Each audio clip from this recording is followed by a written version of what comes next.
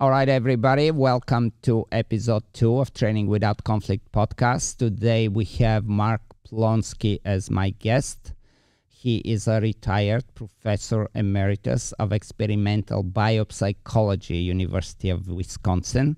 And also he had in the early 90s the very famous website, a dog training website called Dr. Peace. Right now he also has his own canine consulting business.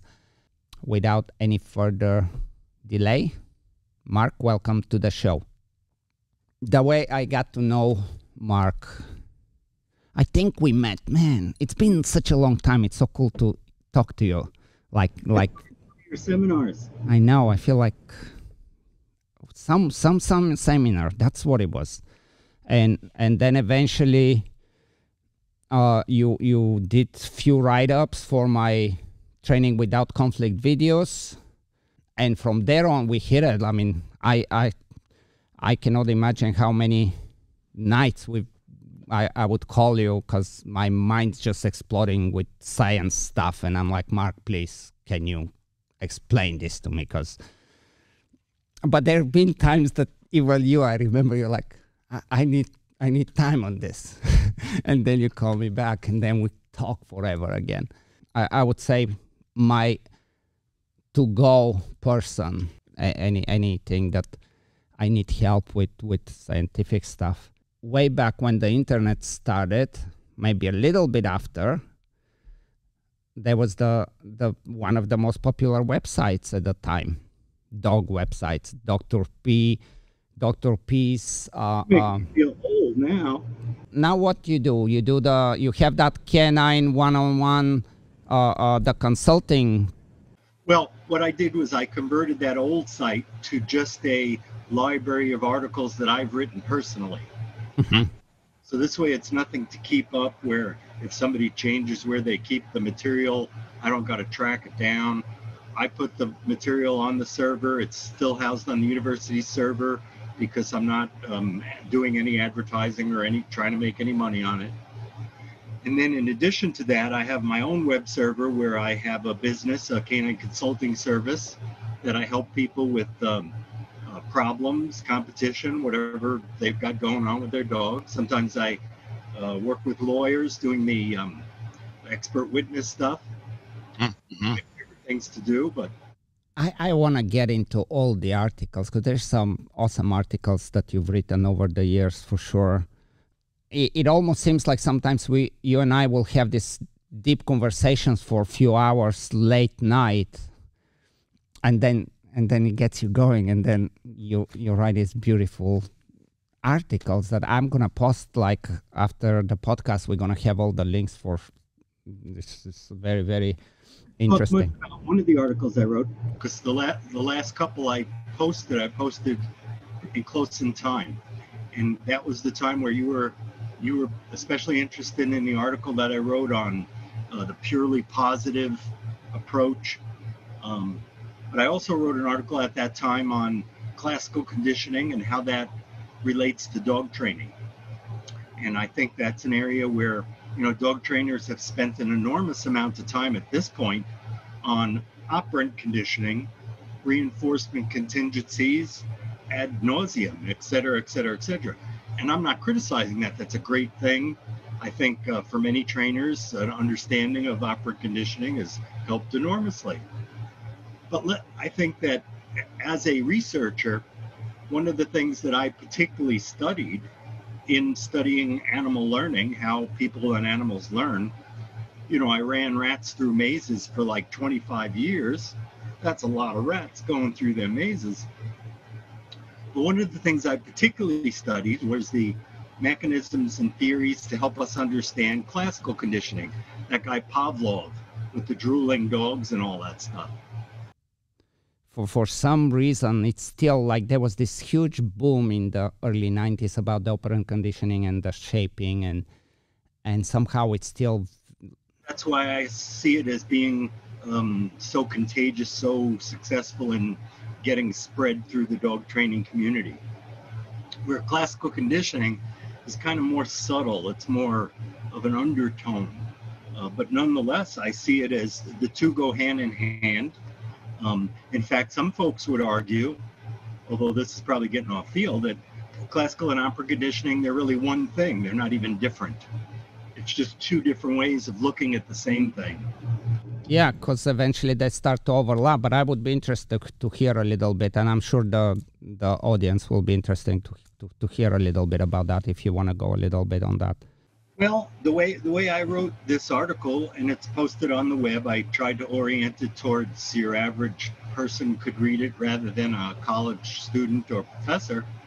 And I talked about how with classical conditioning, three things are learned. In operant conditioning, the animal learns, what do I need to do to get something good or avoid something bad? Or on the other hand, if you want to get more complex, what do I need not to do to get something good or avoid something bad? Which is the less talked part of it. But with classical conditioning is concerned primarily, first and foremost, with what predicts what. Yeah, it's all anticipation of I know what comes next. Now I have my school for dog trainers. And I do cover, we talk about operant and classical, and I teach both very extensively. Ultimately, I really try to explain much more the classical part, because when we train dogs, we are giving the dogs commands. And even if you start with shaping, even if whichever way you're going to start, eventually you're telling the dog what to do. You're cueing the dog what to do, which becomes classical event no matter what. And if you don't understand how classical conditioning works and what are the components and what are the big mistakes that you just really completely ruin it, because it's about prediction, right? So as long as the dog can predict somewhere else what comes next instead of what you want him to predict it from, you just blew your training session and much more than that, right? I think the important thing with classical conditioning, the first important thing is what predicts what. But the second thing, which operant conditioning ignores emotions. Operant conditioning doesn't even want you to talk about emotions. But classical conditioning is first and foremost, that's because an event is important to learn about if it's emotional. And so we got to be careful with the emotions, because if we do something and it makes that animal think that something really bad is going to happen, the animal's not going to like this. Yeah, it's not going to be a pleasant emotion. Emotions dictate level of motivation and what kind of motivation, depending on what kind of emotion is involved. So we were talking about those emotions, and if the particular, like Pavlov talked about a tone predicting food. So when a tone tells the dog that food's going to happen, that yes, something is going to happen, and it's a pleasant thing, one could argue that the dog was feeling joy. It was happy that it was being told you're going to get food. Now, if I'm telling you that something bad's going to happen, you're not feeling so good. You're feeling distress. If I'm telling you that something good that you were expecting to happen is not going to happen, you're probably feeling disappointment. And I want to make clear that I'm arguing that people and the dog both have these emotions. We both show classical conditioning.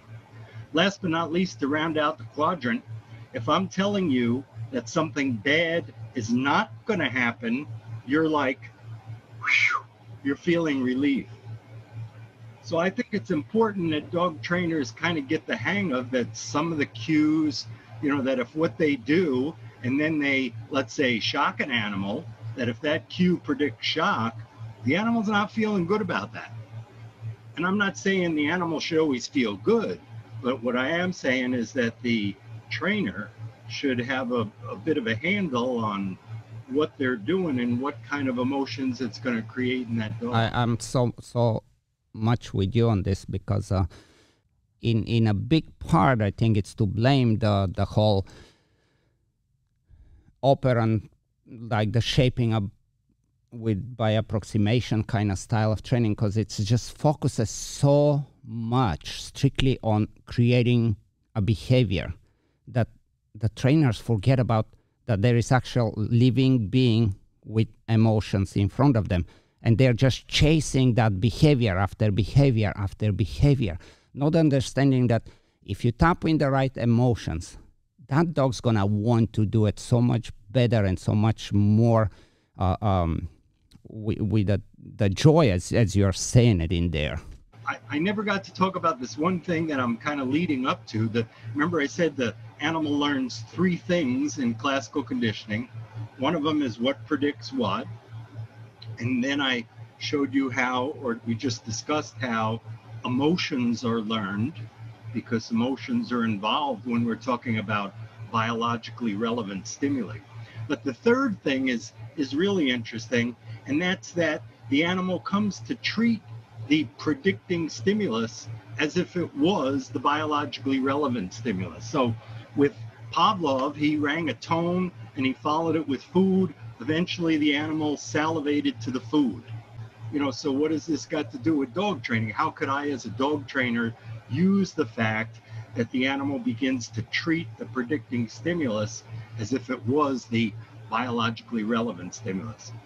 And what comes to mind is a particular psychologist, let's see if I get her name here, Dr. Pamela Reed. She's up in Canada, I believe. And I was attending one of her conferences, one of her seminars many years ago.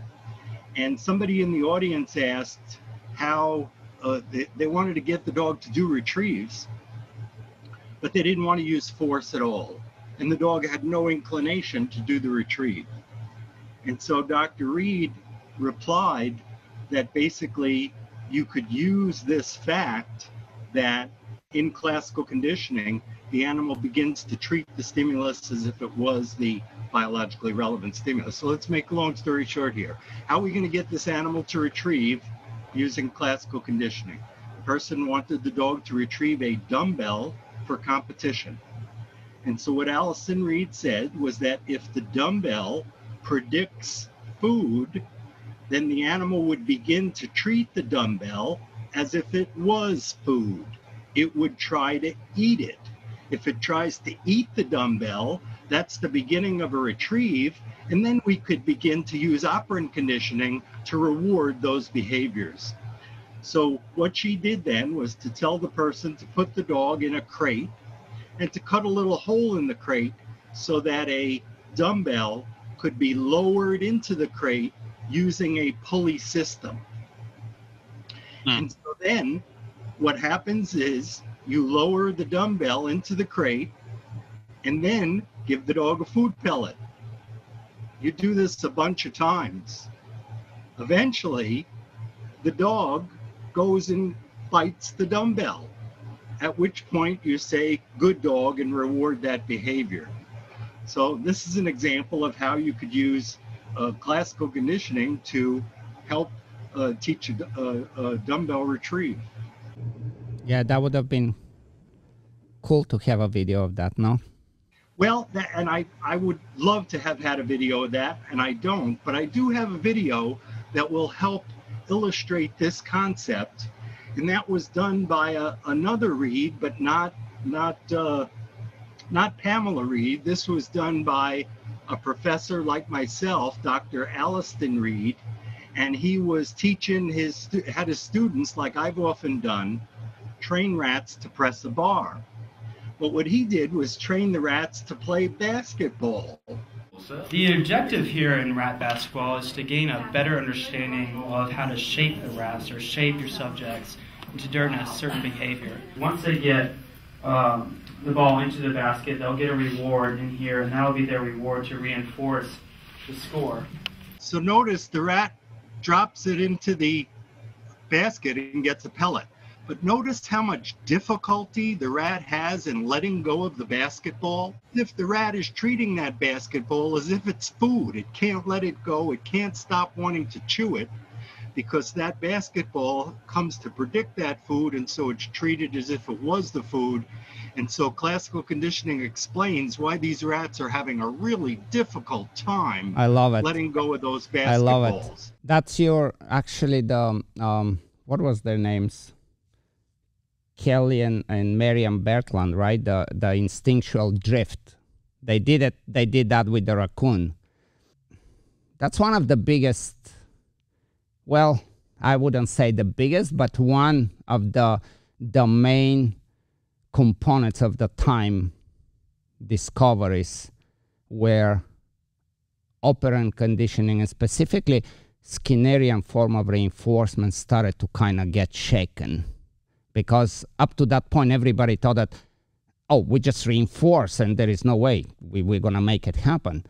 And without considering that genetic predisposition, what just happened there. That was a wake-up call. And actually in you know, I mean, then you have the few more kind of really big cool studies that happen after and before that pointed out that reinforcement, it's not one for everything, and it just, as long as we reinforce and we suppress, things will happen or not happen. That was the original theory, if I'm not wrong. And I remember I actually teach this in my class about John Garcia. He tried to publish, that was in the 60s, he tried to publish this, and they were not letting him publish it for years because it just will crumble the whole system of reinforcement. Mind-blowing. And what really happens even today, people still believe that you know, you can be all you can be as long as you do the right things and you get reinforced and you get like completely disregarding your genetic makeup. Especially like for dog trainers, so important to recognize and appreciate genetics. For anybody that spends enough time over the research that's been done that claims that positive reinforcement is the solution for everything and it's just better than anything, which is the old Skinnerian concept. I think it's created a lot of problems. I mean, a good example is these days, the dog pulls. People put a harness on the dog. A harness to stop pulling. I don't know what planet they're living on, but I put a harness on the dog when I want it to pull.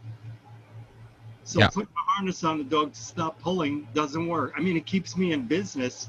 It enables my canine consulting service to flourish, but I don't think it's helping people. And my impression is they do that because it's viewed as positive and gentle and force-free. I'd be all for it if it worked. The problem is it don't work.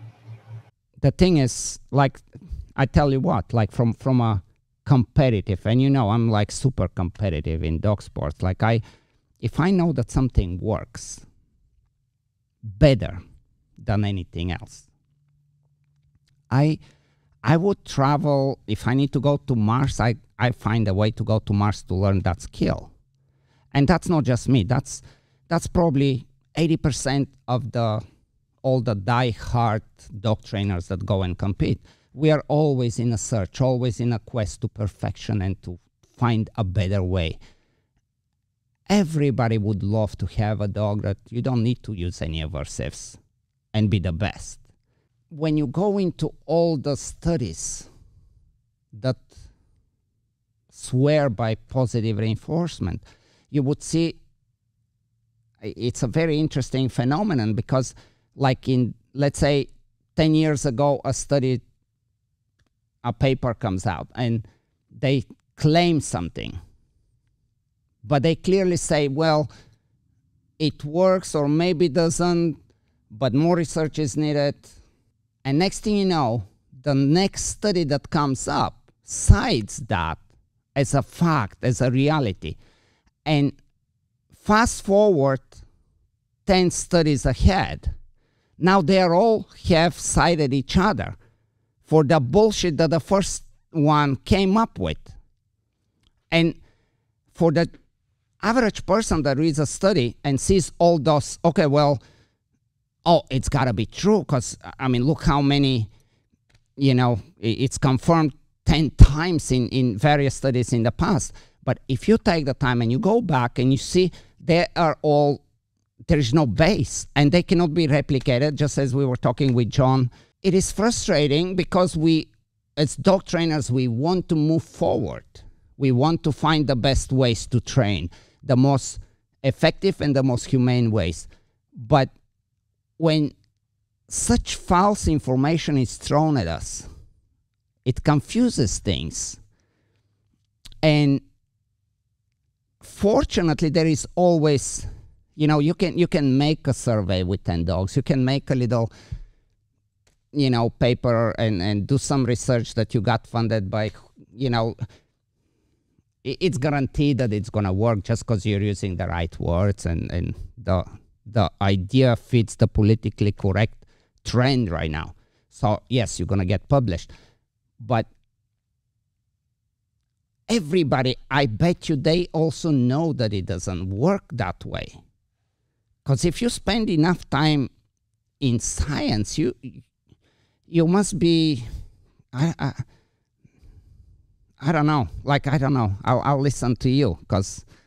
Well, I would say it's not just for dog trainers. I see this emphasis on purely positive to be part of the problem where my students towards the later part of my career, in my opinion, were typically not as good as the students in my earlier part of my career.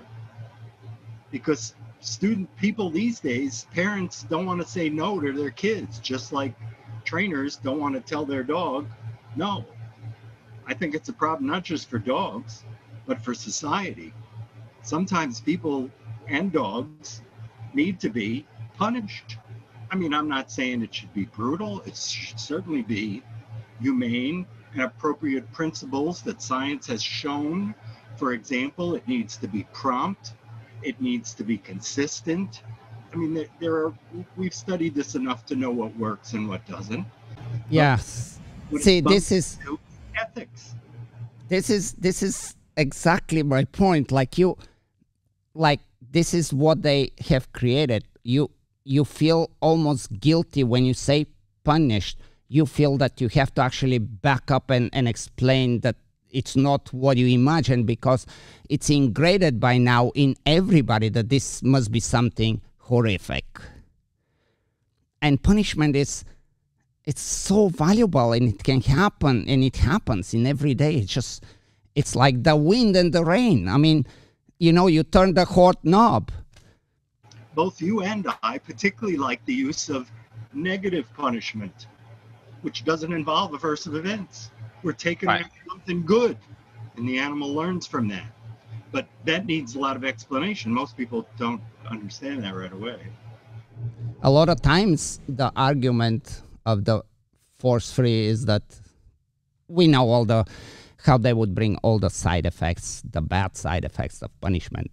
But just as you're talking with your students, I'm sure, they grew up like this at home, at school, at the university. They were always led to believe that you can be all you can be, and you're the champion, and you're the champion, and next thing you know, they enter real life. And now they have a job, and they're not the champion. And that must hit them very hard. Yes, indeed. I mean, it used to be early on in my teaching career, the first 10, 20 years, when I gave a student a poor grade, they went home and studied harder and realized that they messed up. In the later part of my career, when I gave a student a poor grade, they blamed me that I didn't do my job or whatever. And that's the point with, how one of the favorite top 3 things to point out about side effects of punishment is that it creates the counterattack, it creates aggression.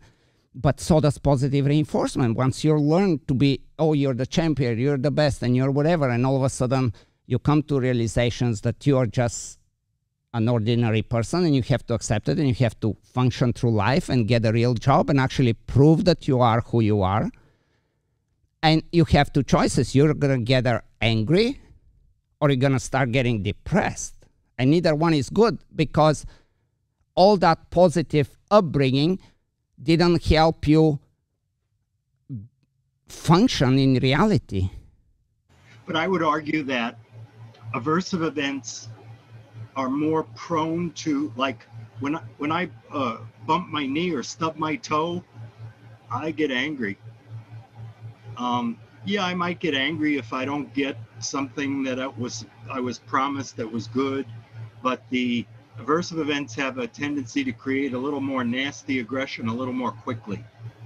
Yeah, this would be, I think you would agree with this, non-contingent versus contingent, right?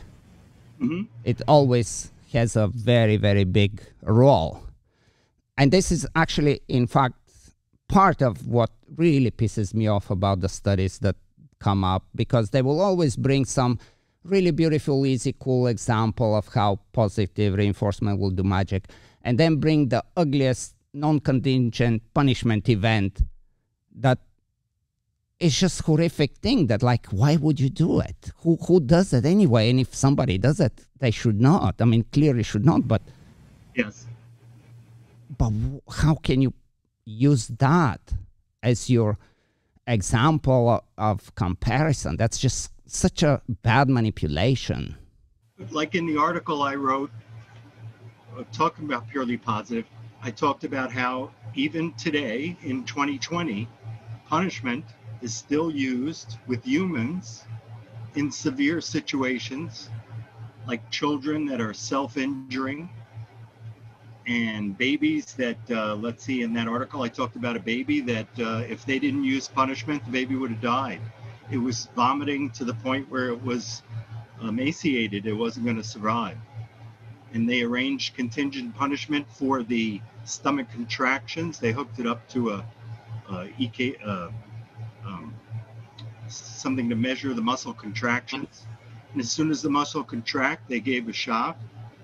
And that was the thing that turned it around. The kid began eating, and the kid went on to survive.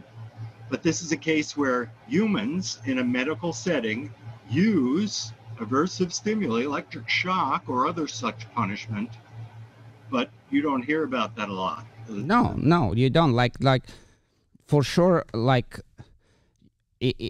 I can argue with anybody that I can list more positive side effects of proper punishment than the negative.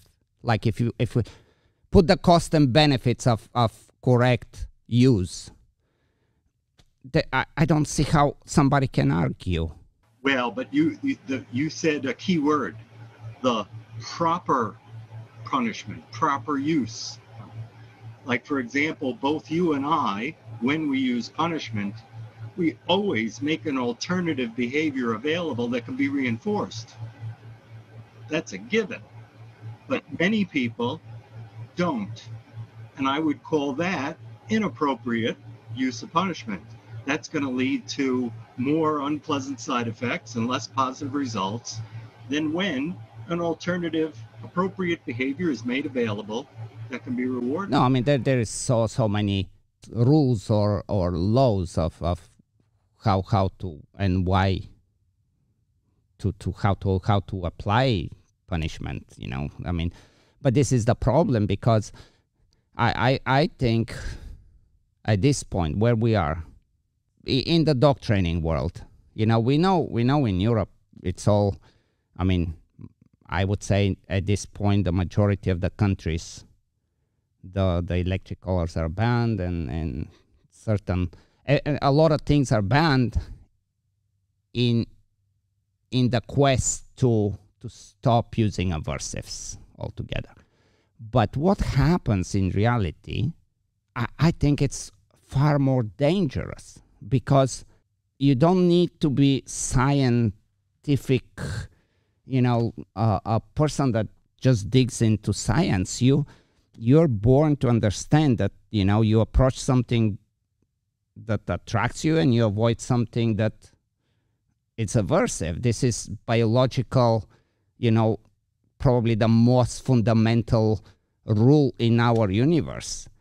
And subconsciously, we understand that. We don't need to really study it. It's like, no, you touch the hot stove and you back off, and you're like, okay, that was dumb. But what happens when we have these studies and with this propaganda that bans everything? I'm so against the banning. But once you start banning things that work, people continue to use them, but they hide. And when they hide, they don't get the right education. And they rush things, and they do dumb things. And actually, I witness it because I go places and I train dogs and I see people. When you are doing things behind doors and there is nobody to teach you and nobody to actually show you how to do things right, you're literally just doing stupid shit because you have to hide. And with everything, I'm sure I don't know how you feel, but I'm like, don't ban things, educate. Show if you claim that something is better, it's very easy to show that it is. And if it is, guess what? We all gonna line up. Like we're gonna pay you money. Forget about your scientific paper. You're gonna be rich because we all gonna come at your door. Please give us a workshop and please teach us. No question, right? I think that's one of the biggest problems of the value judgment and ethics getting in the way of the appropriate use of punishment, is that people are afraid to talk about it, or they don't want to talk about it because they think they shouldn't use it because it's bad.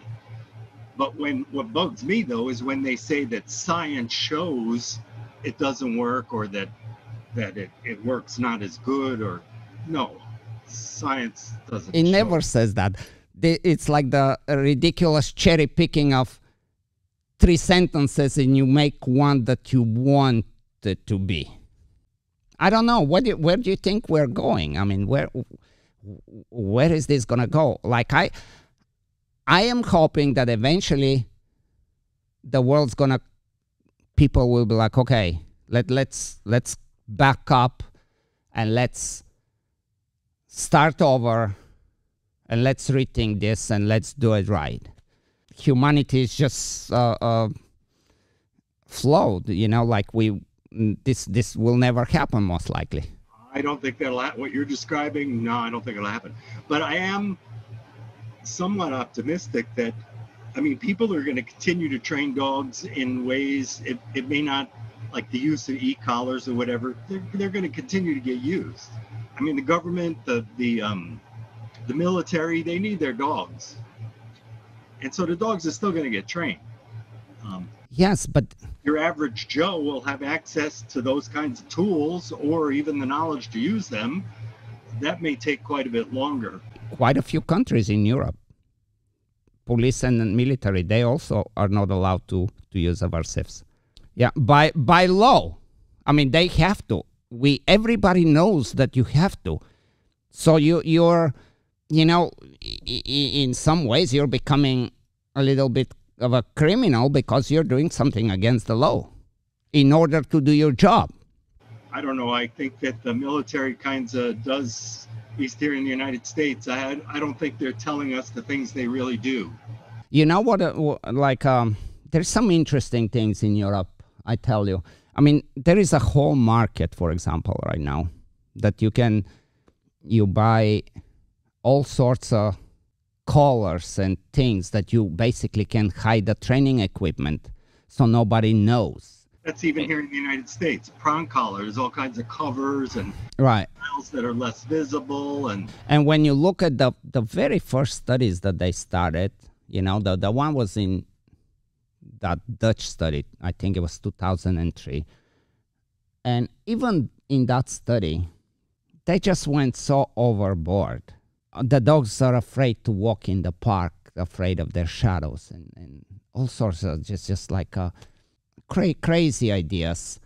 But the interesting part is that they suggest that they should breed dogs with less drive, dogs that are easier to manage. Because obviously you don't have a solution, so therefore let's change the makeup of the dog. And the other one in that same study, which is the very first study that started that whole movement of banning training equipment, even there they admitted that, especially like for predatory behavior problems, you know, like ships and chasing wild stock and car chasing, use of aversive to suppress is essential. Even they said it in their study. But that part is never said in the studies that came after. Mm-hmm. Very interesting how, again, it's the cherry picking. After that, there was the second big study that kind of basically really topped off everything. And it was like, okay, now we ban everything. And I think that was Schalke, it was Germany, Hanover, and I think it's 206 or something, I don't know. So in this particular one, they carefully right away tell you that those are beagle dogs that are bred for study. They are like laboratory dogs. So they're not like, you know, this one lived in that home and this one lived in that home. They're all genetically similar and they're brought up in the same environment. So, you know, that makes sense, right? So what they did, they taught everybody how to chase that prey. And then it's like, okay, now we're going to use electric shock to stop them. And there is group A, group B, and group C. And I don't know which of the groups, but let's say group A, what they did, they actually taught a recall and punished the dog if the dog didn't come, and to leave the toy. On the group B, there was no recall, they were just punish the dog to stop chasing. And group C, guess what they did? They basically shocked the dogs randomly, like pretty much flipping a coin, pop, flipping a coin, pop, like completely non-contingent, right? The thinking behind this was that some people just don't know better and they will just do crazy shit, which it's very true. I know people that will do crazy stuff, that they're just not intelligent enough or they don't care for the animal. I know there are people like that. But so far the whole study looked pretty cool until that point that they used that group dog C, where basically they were non-contingently shocked, as the reason why we should not use collars, to where the group A and group B, they actually proved to function and proved that even though they had stress during the learning, they recovered and they were completely sound and perfectly fine, to where group C, poor things, they were afraid to walk into the room, and rightfully so. But if you don't take the time and actually study and see how it goes, and if you're just the emotional, I love dog people, and you say, well, no, see, this is what happens. They don't want to even go into that room anymore. They're a nerve wreck, and they truly are. I'm surprised. Like, when was that study done? In 2006, you said? Roughly? Yeah. I'm surprised they could even do that study now, because these days, doing studies involving aversive events takes approval of committees and such. Used to be easy to get approval. Nowadays, very difficult to get approval. So even to study that kind of thing has become harder to do. Yeah, in Europe, for some reason, I think it's just because of the good cause, so to speak, they continue to do so. I mean, right now, Right now, in the UK, it's a big war. Same goes in Holland also right now. But in the UK, it's been for several years right now a big battle. You know, don't get me wrong. I mean, I talk like this, and I wish someday I can actually talk to these people, because I would love to have a conversation with them, because I listen.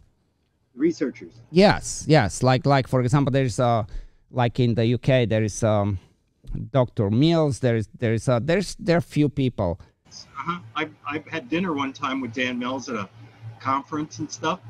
Nice guy. He's a researcher though.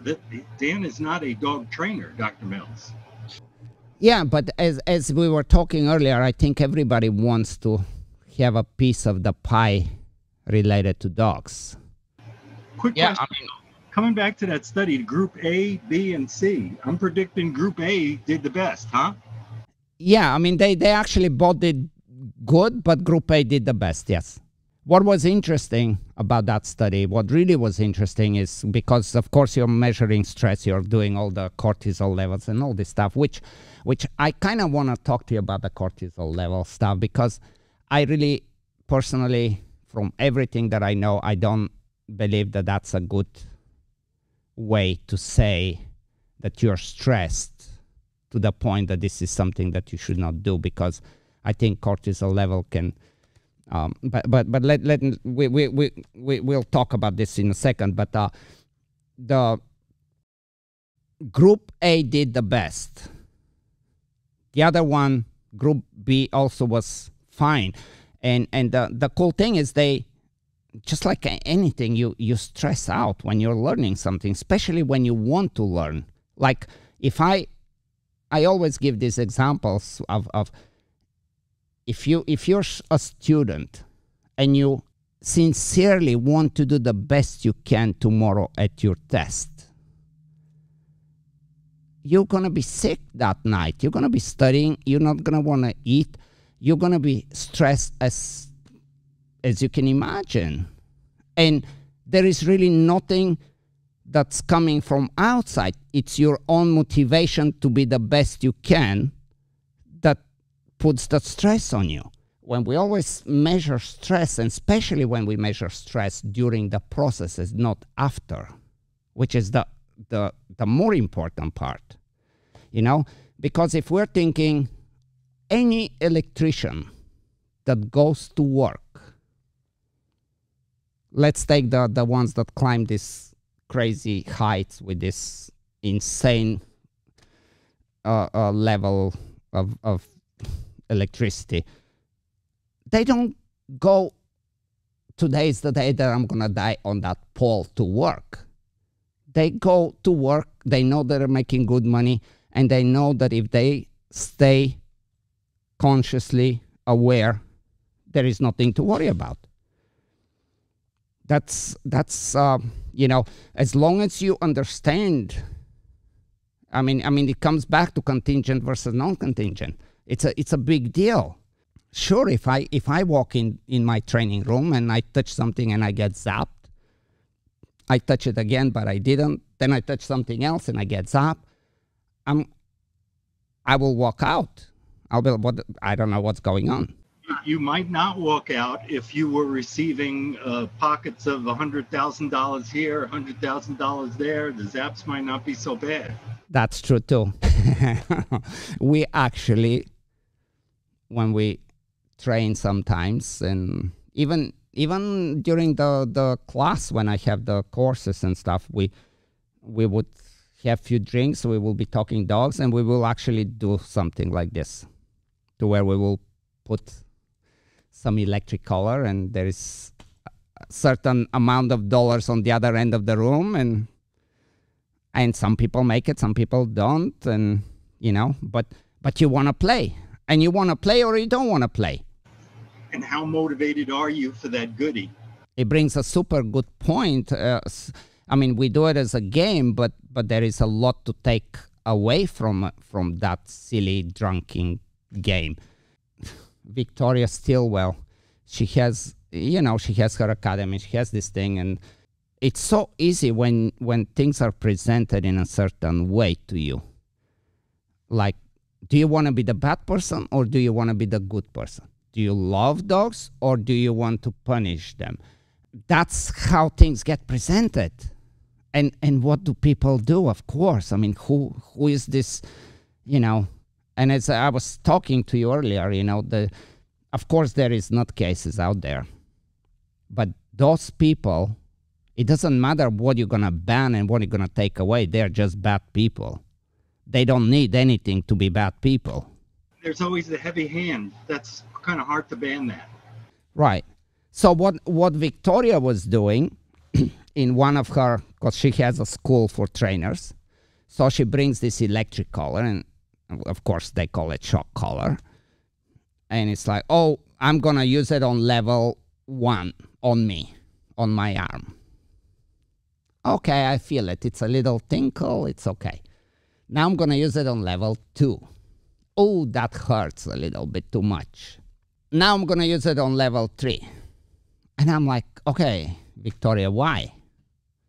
I mean, obviously, if level 2 hurt you enough, like, what is the point? Like, why would you go to level 3? To prove that it hurts? Of course it hurts. It's meant to hurt. But the interesting part about electric collars is that it really, and I'm not saying that things cannot go wrong, because there is plenty of things that go wrong.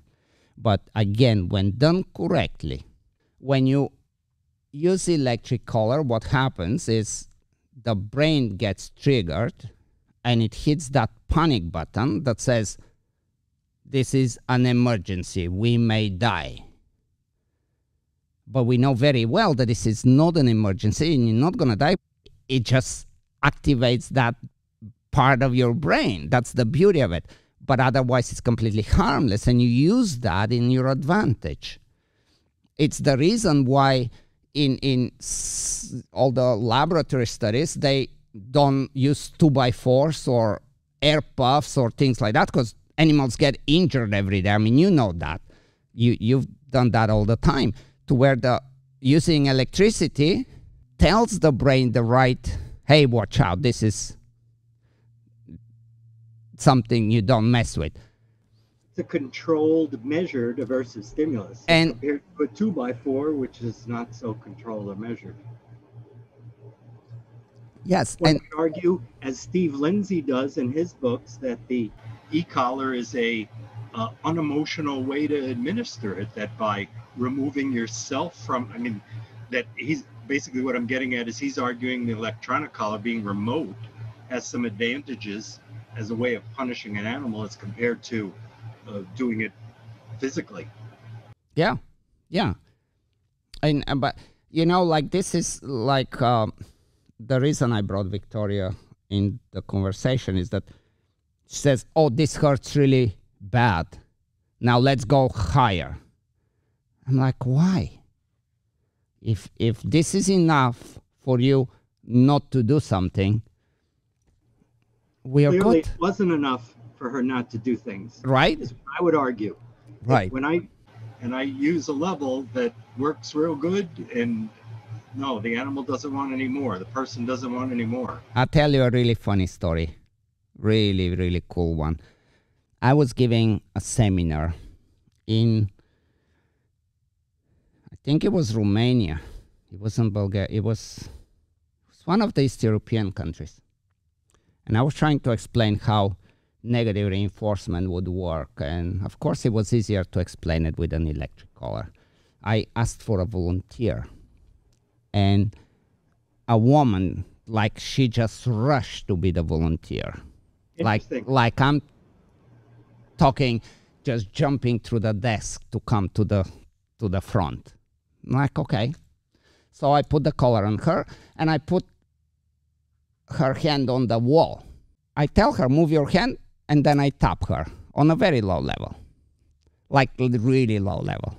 I say, move your hand, and then tap her. And as I tap her, she's holding her hand, but she is now overreacting. She's like, ah. I'm I'm like, okay, that's a little weird. Kind of surprised me, you know? Because it doesn't move her hand, but it's and like, I'm like, okay, let's do this again. Move your hand. Little Nick.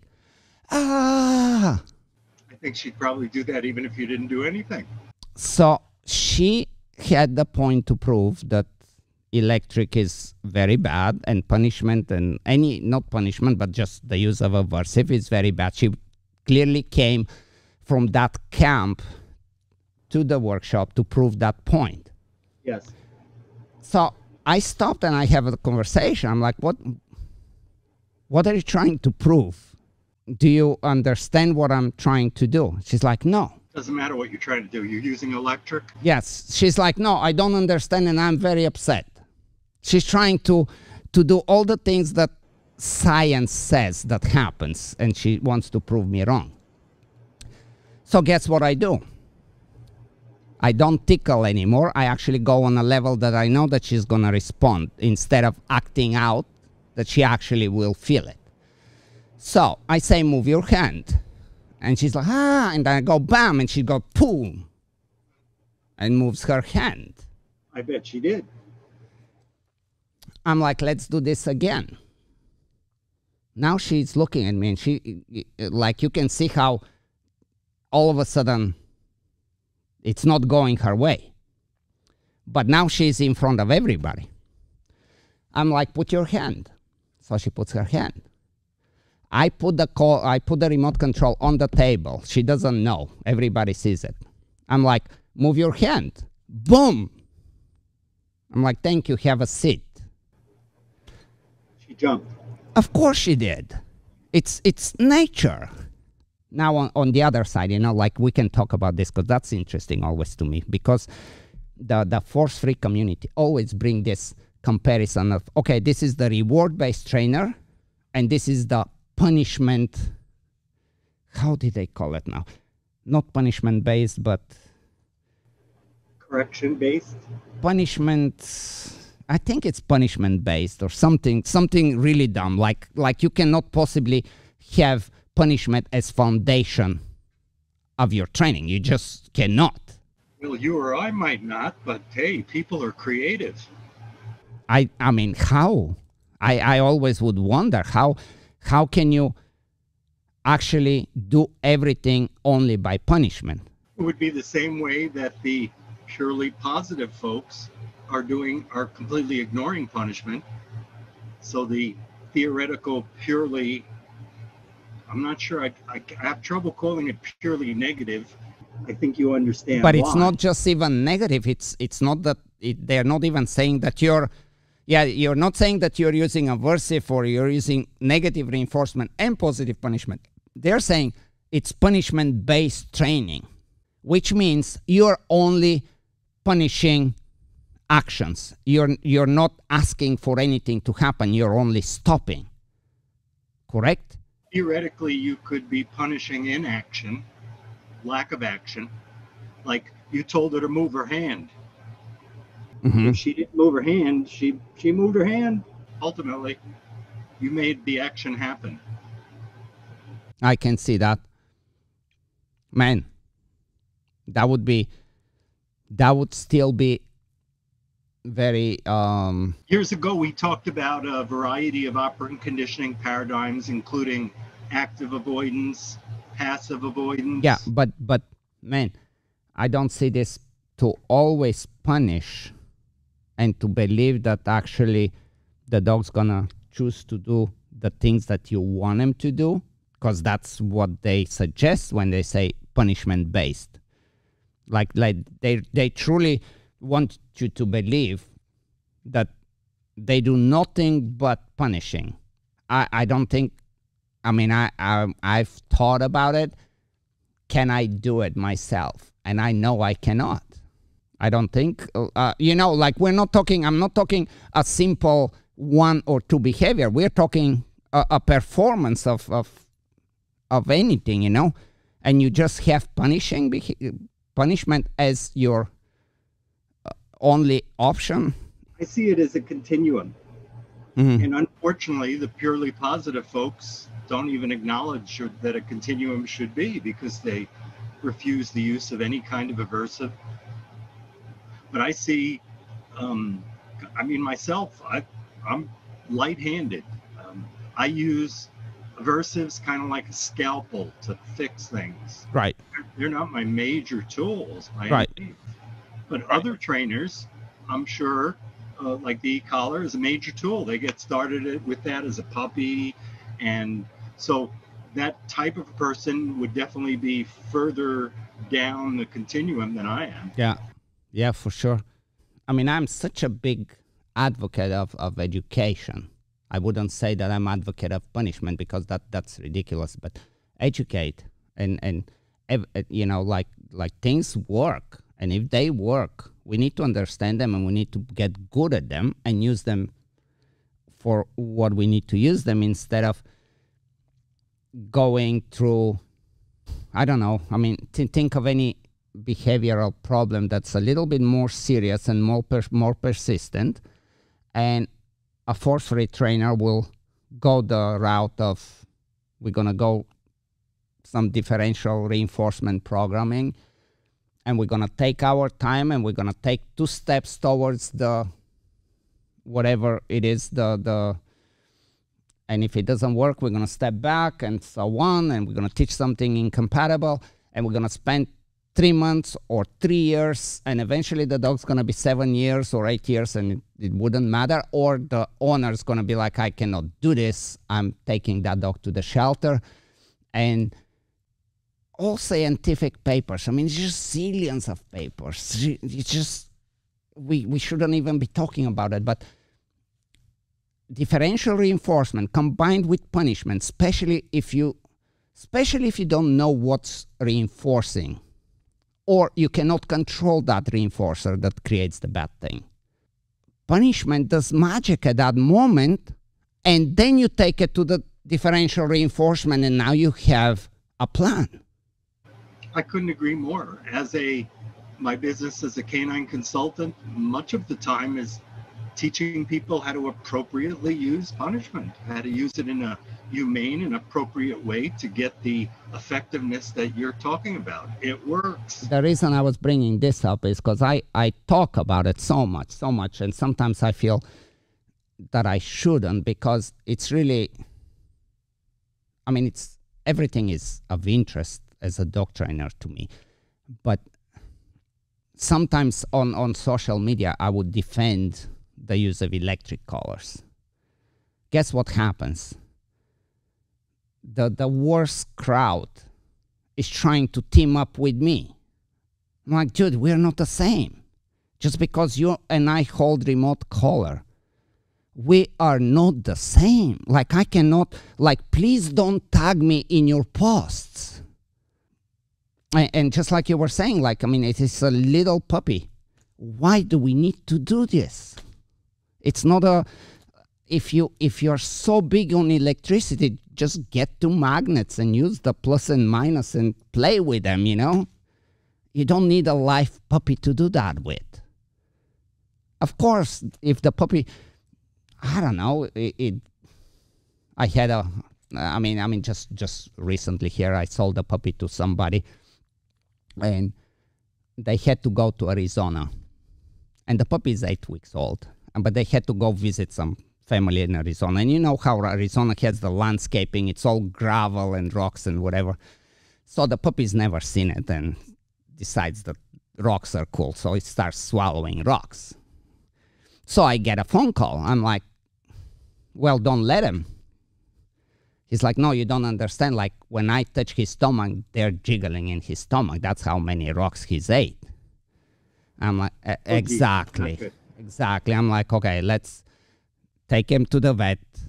Let's hope that maybe he can poop something out and they don't need to open him at 8 weeks old. And whatever it is, call me after you get there, after you get back, and let's see what we do. Luckily, the puppy pooped everything out. I mean, they did x-ray a few times and it got cleared and whatever. And I'm like, well, there's few options. You either have to keep it away, because that's all it takes, a little puppy. He'll forget, like 3 days, keep him away from the rocks, and he'll probably forget about it. But if you cannot, then the other option, let's just suppress it right away. Boom. To where it's worth it, to where it's like, no, don't question. Rocks are a bad idea. It's an easy concept. In situation like this, yeah, sure, I would do it. But to go nick and working level and like just this constant electric stimulation on a forget a puppy, any dog. I see it as a lack of understanding. They think, I have a feeling that a lot of especially the young trainers, it's not so much about accomplishing something with the dog and keeping the dog in the right mind, but proving to themselves how good of a trainer they are, to where the actual being, that little dog, is not the important part. The important part is how good of a trainer I am. Look what I can do. This is I don't know what you see around in your experience, but this is like my observation lately. I think that's more common in competition, less common in pet homes. But sure, but the professional trainers that work with pet owners do the same thing. A lot of them, at least. I mean, you have the divides, of course, right? But it's like, oh no, the first thing is we're not gonna actually make that dog like us. We're gonna start zapping him using him like a remote control car. Like, okay, go away, come back, go away, come back, do this, don't do this. It's like, hey, that thing has a little somebody there. Acknowledge him, give him some love, at least. Take your time. Like, yes, you can teach a dog to heel and sit and down in 2 weeks. And then the next trainer is, oh, I can do it in 1 week. It's like, what are we racing for? Just to burn the fuses of the animals? I want to hear some of your, when you did all the laboratory stuff, anything that would stick out right away in your mind, any kind of story. I really want to, any of those, of any of your research, or anything that you played in the laboratory environment that you got surprised. The study involved excessive drinking behavior. It was related to some of the research John Stadden had done. And I was a brand new grad student. It was early research. And, you know, the animal's the rat is supposed to drink too much. Like a normal rat might drink 10 milliliters. An adult male, a large rat, might drink 15 milliliters. We're talking water or alcohol or... Okay. Water. Actually, it'll even work with alcohol, and I did studies like that as well. 5% alcohol, a way to get the animal drunk. As a result of the training over days, they begin to drink excessively. And within 4 days, the animal drank like 40, 50 milliliters. And I didn't believe it. I thought that I made a mistake. So the next day I camped out and watched the rat in the cage. And sure enough, it was drinking like a maniac. And then it was urinating. And then I realized that, no, I didn't make a mistake. It really was drinking too much. I always thought that was kind of funny because it was just like, wow, stuff really happened. So what did you make of that? Well, it was this complex stuff of why does it drink too much? It's some complex phenomena. It was called schedule-induced polydipsia. Dipsia is drinking, poly is too much. Schedule's reinforcement. So basically what we did is, it was originally a study by Skinner, and Stadden proved Skinner wrong in this case. It was called superstition in the pigeon. And basically what Yes, You with me here? I struggled with that one. I've read that one so many times. With some thick stuff. But that was a study where Skinner gave the pigeon some grain, some food, every 15 seconds. And the pigeon started doing, he did this with a bunch of pigeons, and they all started doing goofy behaviors in between the food deliveries. And Skinner said it was the accident that the food rewarded the behavior. Right. And so whatever the rat was doing just prior to food delivery, that got rewarded. Well, Stadden and a colleague, Stadden and Simmelhag showed that that was all wrong. That biology plays a big role, and if you take a hungry rat and you give it food regularly, you can generate this excessive drinking. If I put a wood chunk in the cage, I could generate chewing at the wood. They call it pica. If I put a wheel in the cage, I could generate wheel running. But the thing that Stadden and Simmelhag showed was that those weird behaviors, they don't happen just before the food, as Skinner predicted. But Skinner never looked at the rat in the cage. Stadden and Simmelhag did. And when you look at them, you see that these behaviors, they're not related to the food. They're generated by the schedule due to the animal's biology, keeping things simple. But it was a mistake by Skinner. It was an interesting mistake. Man, he has few mistakes, but he's so anybody that is that productive and prolific is going to make some mistakes. Yes. But Skinner, as Dr. Stadden indicated, was a most interesting individual, a brilliant man. Did you have a chance to meet in person or no, Skinner? Skinner, I once attended a seminar he gave, but that was along with 3,000 other people. Sure. Well, it's still something. And it was a couple of years just before he died, so I never spoke with or met Skinner. I did meet some of his students and stuff like that, but not Skinner himself. Awesome. Man, thank you for this. We got to meet in person sometime soon. It's been very long time. But you do travel. Hey, you pass through my neck of the woods. We get together. What I'm doing now, I just bought this Sprinter van, and I'm converting it, and I'm gonna load up some dogs, and I'm definitely coming your way. Go near Chicago, I connect with you. Yeah. I'm not that far from Chicago, 4 hours. Definitely doing it. Thank you for joining me, and of course, you know, when I get some study that I'm gonna get stuck and hit a wall, I'm calling you. Thanks, Mark. Have a good night. We'll talk soon. Thank you.